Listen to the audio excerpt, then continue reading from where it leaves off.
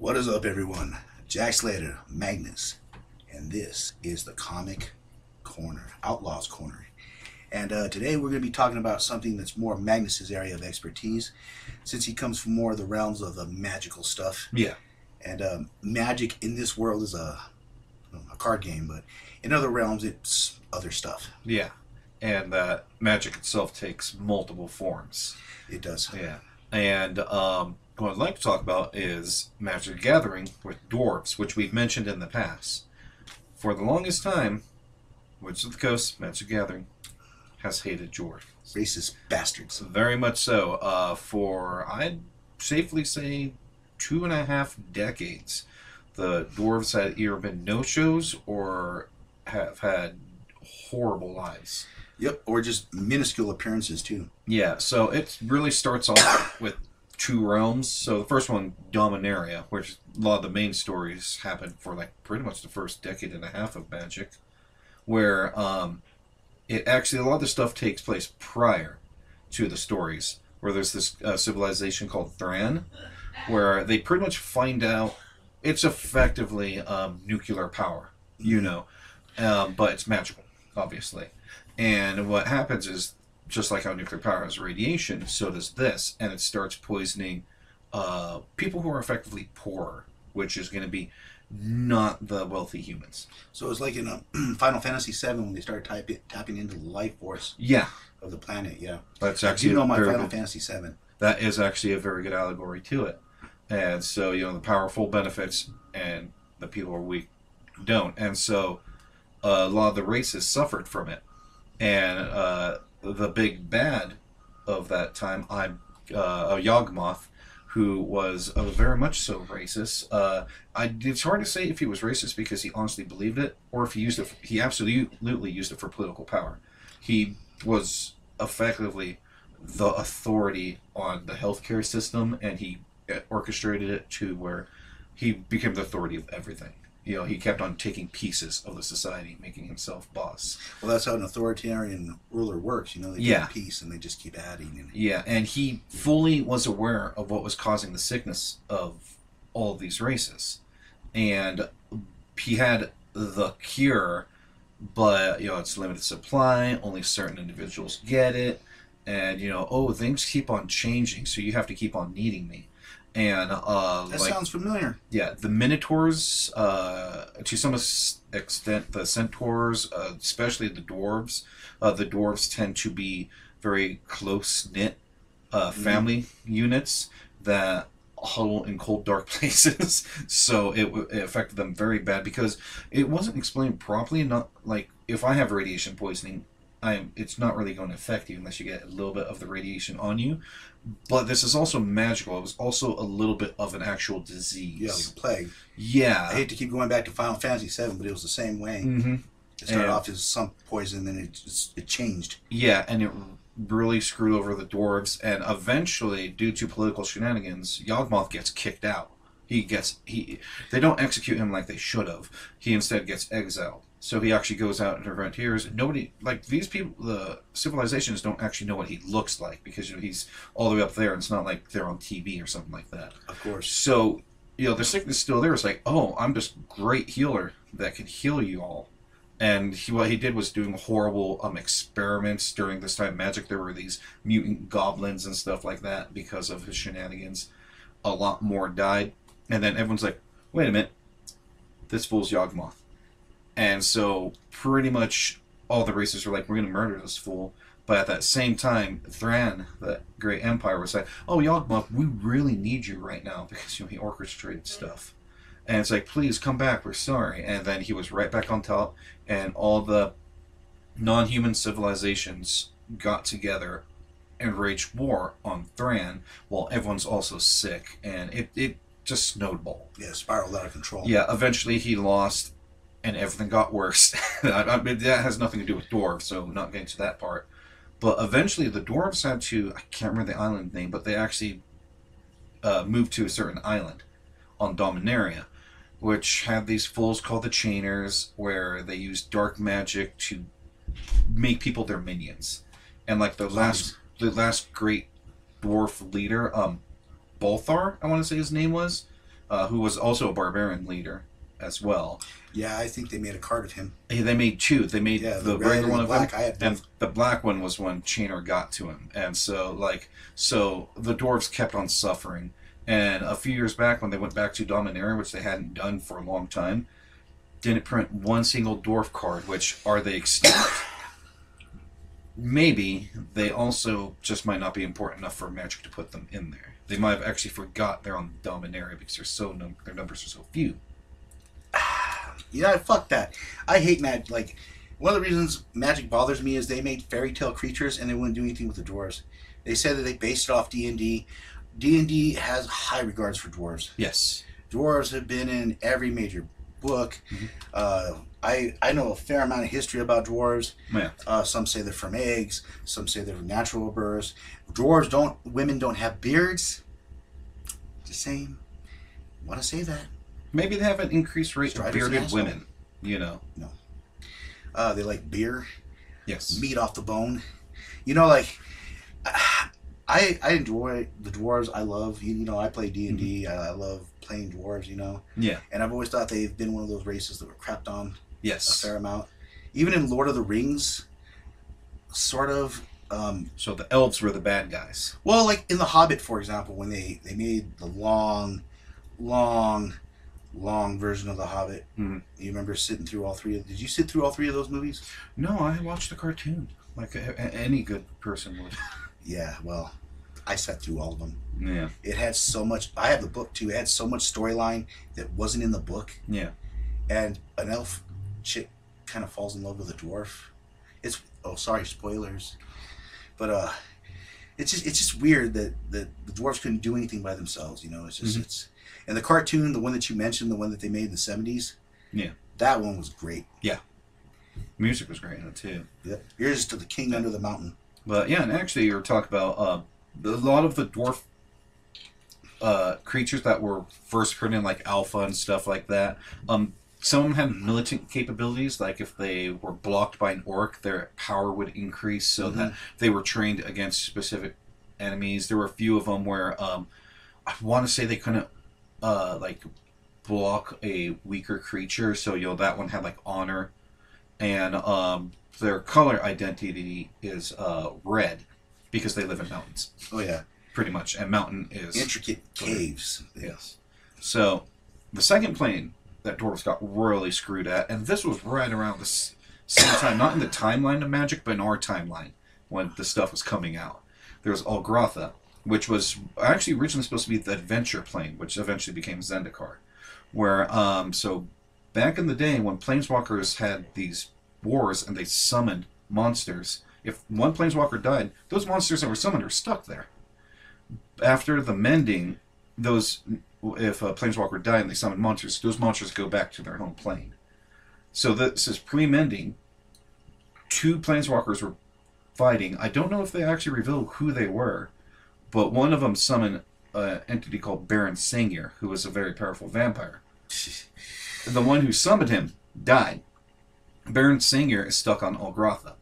And he's just like, cool, I could work with this. Lemons, I'll make lemonade. Yep. And so there was a dictator does. Yep, there was a great, powerful dwarf kingdom there.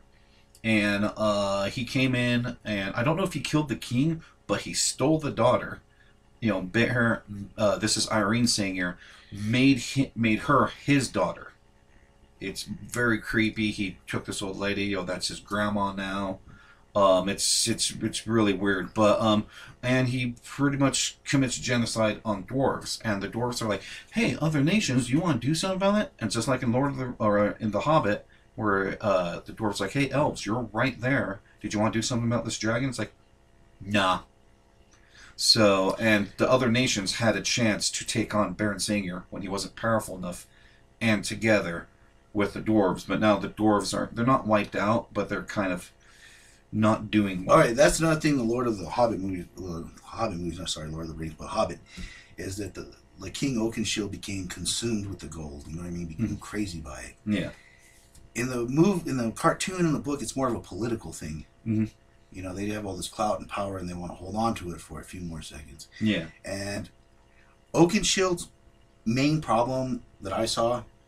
is that he didn't cut in the humans. Yeah. I would have cut in the humans.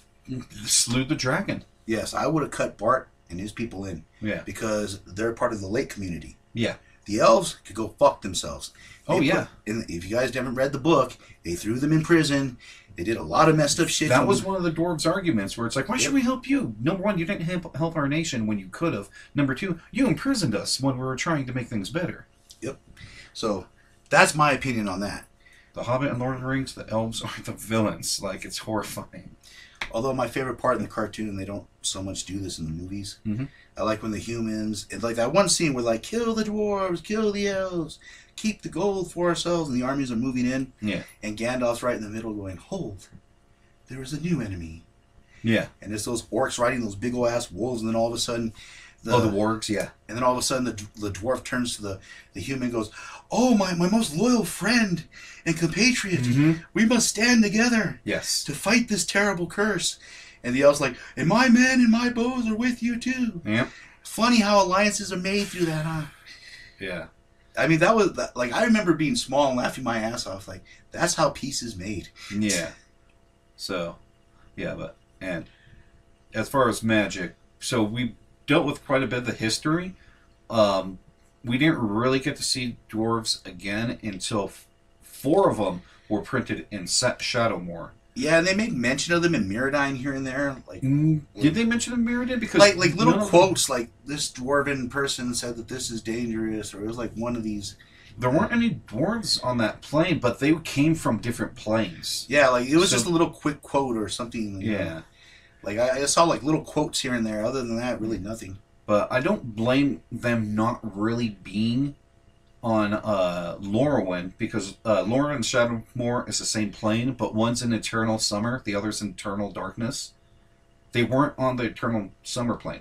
They're deep in the caves of Lorwyn. And it makes sense that they want to go outside because they'd be blinded. So that makes sense. But when it became Eternal Darkness, they have one where it's just like sometimes their dwarves get big, and it's like, okay, you gotta stand in front of the cave. You can't fit in the cave, so you guard the cave. There was another one where it's just like, he's just like, nah, the dwarf life's not for me. I'm gonna be like a dwarf assassin on the land, you know. But then the rest of them are miners. You know, they kind of do their own thing. Miners, forgers. Yeah. So I don't blame, even though that was supposed to be the first fairy tale plane, and they snubbed the dwarves, but they didn't do them dirty. You know, it made sense for the plane. Then it would take all the way to Kaladesh to do it, because they said that they didn't want dwarves to be a stereotype, which was kind of created by World of Warcraft. Oh, yeah, but they brought in goblins, orcs, elves, humans. Yeah. Griffins? Yeah. But, and so they made them a stereotype. Wizards? The only stereotype you could really make them, which is that they're great engineers, they like building stuff. They're great fighters. They are great. Actually, a lot of them were used as guards on Kaladesh, and only one of them really held a high position in it, because the world was really controlled by humans and Vidalcan. And like the elves, they didn't really were interested in power. They were just interested in making pretty machines. Sounds like them. And the dwarves just wanted work, because that's who they work. But Shram, who was the head of pretty much civil engineering for the whole plane. You know, it's just like, okay, you put these pipes here, this is how you build these streets. You know, he is the architect of the cities, because he's the guy who knows it. So he's actually really cool. And he's the one who will be the precursor of what they do with dwarves now. We'll see what they do. I'm not holding my breath. Well, he favors auras, which is magical enchantments, which I will talk later about D&D with dwarves being able to do magical enchantments. Yeah, they're able to imbue certain items with magical abilities. Yeah. As a matter of fact, in Dark Dragons 3.5, Races of Stone, it shows that there's dwarf craftsmen that can make it so amazing with like sigils and all that kind of stuff that they don't actually put any magic into it. It's made so well, magic goes into it and it is enchanted. And so like that's how good of craftsmen they are. They are actually very perfectionist. Like if you're going to do it, you do it the best you can. Oh yeah. Dwarves are experts in making jewels, craft, magical rings. Yeah. I believe the Rings of Doom Okay. were forged somewhere around there, you know. Yeah. Except for that dude, he forged his own ring, you know, the one ring. Yeah, well, the elf, the best craftsman elf made the one ring, and I believe was assassinated after that. Yeah, I'm not really big on it. Like the dwarves, like in Shadowrun, are great. You Yeah. get to play that game. It's a futuristic game. Dwarves are more techies, gun makers. Very cool. I mean, like the dwarves just only get snubbed in Magic. Yeah. As far as World of Warcraft, D&D, other games. Oh, yeah. I mean, they're always there. Yeah. I mean, they've made novels, books, and it's just funny how Magic just doesn't. I don't know why. I mean, they've done so many different trying things. to change that around, but they're baby stepping it, which I'm fine with baby steps. They're trying to get it right. And Yeah, I but think they've they're done angels, demons, dragons. I could sit here and Yeah. list off all the mystical D&D stuff Yeah. that they did, and they didn't want to do dwarves because it was a stereotype. Come on, man. Yeah. Like, And well, also I think they couldn't find their proper place in the color pie, because on Kaladesh, all the dwarves are white except for 2 of them are white red. we'll just blend them, you know. And well, that's what they're going to do with the newest set, Kaldheim, but I'm almost there. Well, they have different elves. You know, they have like a blue elf and a, you know. Yeah, well, they don't have any pure blue elves. They have black elves. Yes, they have black elves. They don't have any pure red elves. They have green red. They have green blue. Yeah, but that's my point, though. They can. I don't. Yeah, they at least have hybrid color, green white for elves, but yeah. So they were changing the color formula for them, which makes sense because they're big on community, you know, and which is what white is all about, is community protection. And then later, you next see them on Eldraine, which is the Grim Fairy Tale and Arthurian Legend run. Wow. And they only printed 4.5 dwarves in it. I was a little disappointed there wasn't more. They did do good. They had a great dwarf leader that is actually a really good card, Throbrand. Yeah. Where he makes your red sources deal 2 more damage. That's not Like, not just the creatures, but also your spells. Yeah, but there was no chief. They made like a goblin king. They made an elf chief. They made a. That would be Belthar, which he was a Soldier barbarian dwarf lord, but yeah. Dwarves didn't get a +1/+1 though. Yeah, but Throbrand, He was soldiers. Throbrand, I can't remember his name. People consider him a red lord, so he's not just Lord of Dwarves, he's Lord of Red. Oh. Yeah. They made the 7 dwarves, because Grimm's Fairy Tale, where, well, I mean, you could play up to 7 of them instead of 4, and for each one of them in play, you get +1/+1. And there's a gimmicky deck where it's red-blue, and they play clones in it. So they keep on cloning the 7 dwarves, so you have like 10 or 15 7 dwarves out there, and they're all like 10 10s or 15 15s, so... I guess that's okay. I mean, Yeah. I just like to see more characters, more, you know, like Yeah. with the elves. I can open one of my elf decks right now, and I have like 20 different elves. Yes. Pictures, different abilities, everything. Yeah. And so now with Kaladesh, what's huge is that they are more of a prominent race, and they have an identity. So now they are white-red. And they have multiple classes. They could be clerics, they could be warriors, soldiers, berserkers. Strom originally was an advisor. And so what their shtick is, actually what Strom's shtick is, where they like equipment, vehicles, and auras. Yeah, I've heard of that. Yeah, so... The vehicle dwarves. Yeah, and also treasure, because they mine. So that's actually a very brilliant thing. And so it's actually really cool. They have their own plane, their own realm in the plane, because the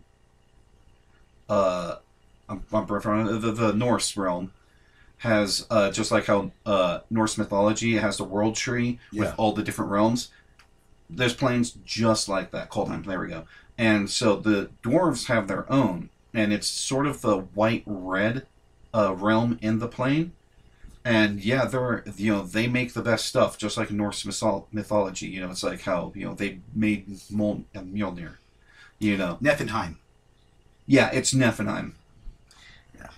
And so they actually seem really cool, and I'm very interested to see what they do in the future if they keep this up. I told you I was educated. Yeah, I do really like the white-red identity that they got for them, because white really fit well with that whole family and community thing. Yeah, it does make sense. Yeah, and but red, they are part of the mountain, and so while they're not the most passionate, but like I said, there's barbarians of them, so there's berserkers. All because they're normally not doesn't mean they can't be. True. But we'll see what happens with Magic. Like I said, there was a previous episode where I've dumped on Magic, and he's optimistic. We'll wait and see. I'm a big fan of dwarves. If you play WoW, I mean, they're great characters to play. Yeah. The Hunter's one of my favorite characters. Mm-hmm. I love that big old blunderbuss. Yeah. It's cool they ride goats. The dwarves are just awesome. I think they're just an overlooked race for so many years in Magic. Mm-hmm. They've done everything else, literally. Yeah. And you would think in the 20 years they would have at least spotlighted the dwarves more. You know what? Let's dunk on the elves a little bit more. In Coldheim, this is the second time they're going to have the elves be green-black. Because they're dicks. Like, even Magic knows elves are dicks. On Dominaria, where they're just green, from Yavimaya, they're dicks. Like elitist dicks. Yeah. I mean, one of the few times that they're actually really cool is on Kaladesh. You know, the rest of the planes, they're jerks. They really are. They're elitists. As a matter of fact, Lorwyn, all other species were eye blights. They cared great about beauty. Everything else that wasn't beautiful literally needed to be murdered. They would go out hunting goblins because they're ugly. That was the reason they would hunt them, because they're ugly. And so they were basically the fashion police. Yeah, and as a matter of fact, if there was like a beautiful elf, of course they'd be elevated to high society. You just give them a little scar. There's actual assassins called scar makers, where just a little scar, boom, you're a peasant. Because you have a little scar. You're not beautiful anymore. Wow. Nissa supposedly visited them on and saw this, like, oh my god, like, I'm racist. They're super racist. I need to stop being racist. That's how racist they were. That's amazing. An elf supremacist stopped being racist because of how horrible they were. Yeah. That'll teach you something. Yes. So they kind of remind me of the Vulcans and the Romulans. Yeah. You know, because they're the same race. Mm-hmm. Okay, they have the same descendants. Just Romulans are sort of dickish in some ways that Vulcans are, and Vulcans are dickish in some ways that Romulans aren't. Yeah, but they're all dickish with pointy ears and green-blooded bastards. Yeah, Vulcans are another one. Full Hank McCoy fan. Mm-hmm. You don't know what that means? Google that shit. Yeah, I really enjoyed the Deep Space Nine episode where like the crew were like challenging the Vulcans to like different things, and they were losing everyone. Yeah, and except they got at one point, and they're like, "What do we care that you got 1 point? We still won." But like they were annoyed how happy the humans were to get to that 1 point, where it's just like, "No, you should not be happy that you lost." It's a moral victory. That's why. Yeah, and they didn't get that, but they were still annoyed by it. Well, it's like sometimes when you lose, you win, and when you win, you lose. Yeah, and then sometimes you can apologize without apologizing. Sometimes. Just ask my several ex-wives. But also, I want to say, check is in the mail. Dungeons & Dragons, I really like playing Dwarf. Yeah. They're really cool characters. You can play them a lot of ways, except not really Sorcerer. They don't fit Sorcerer. No, their society normally doesn't do wizards, which is weird. They live 200-300 years. They have plenty of time to do it. But a lot of wizards are isolationists. You know, they need time to focus. Yeah, dwarves' magic is usually in items. Yeah, but there's absolutely dwarf wizards, and you know, but most of the time they're just going to go dwarf cleric. Yeah, but they're actually very good at both. It's interesting. Like that's why I'm hoping, like in the set, something changes or coming up, or something happens. It's looking good. It's looking right. For years, I just want them to make a dwarf deck. I have a vehicle that's mostly dwarf. Yeah, you were telling me about that. As a matter of fact, I completely forgot that they have. They do have a dwarf lord. That's not just a dwarf lord; it's also a vehicle lord. That she gives +1/+1 to vehicles and dwarves, and I believe when she attacks, you get to search your library for like a dwarf or vehicle. So she's actually really good. That is useful. Defilia, something like that. It's kind of like Daphne, but with a Leah at the end. It's like Dephalia. Yeah. Yeah. So there's been a few prominent ones, nowhere near as much as the elves. Now all we have to do is realize that magic's very racist against orcs. There's less orcs than there are. Yeah. I don't give a damn about orcs. Oh no, I'm just saying. Yeah. But there's been a fair amount of orcs in the older sets. Yeah. And then there were a few on Ixalan, and there were a few on Tarkir. I believe that's it.